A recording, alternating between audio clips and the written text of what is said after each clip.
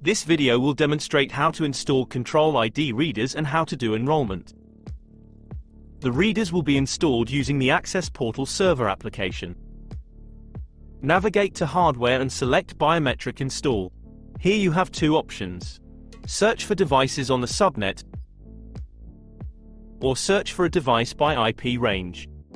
Once the reader is discovered, click on it to select it, and click on the Install Selection button.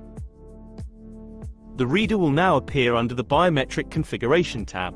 When the readers appear in the top section, it is already licensed. No further action is required and you can now proceed to enrollment. When the readers appear in the bottom section, export the locked file and send this to an approved distributor to get an unlocked license for the reader. Enrolment. Select a tag holder and click on Add Tags.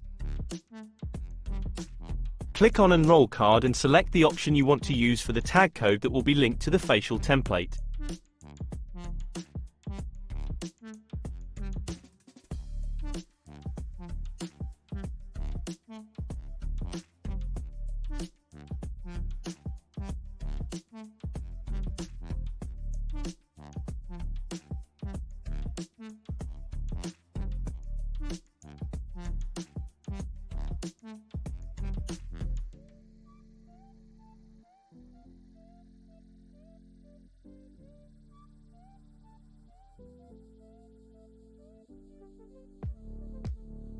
And that concludes this video.